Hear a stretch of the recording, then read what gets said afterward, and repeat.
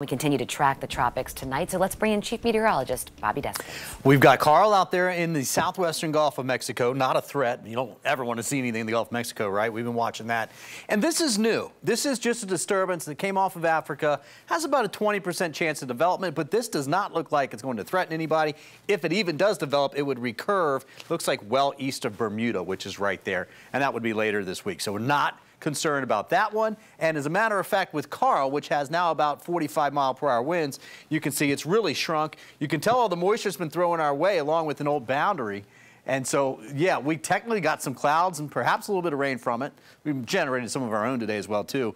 But the storm itself is down here. Winds aren't terrible, and it will be weakening as it moves into Mexico.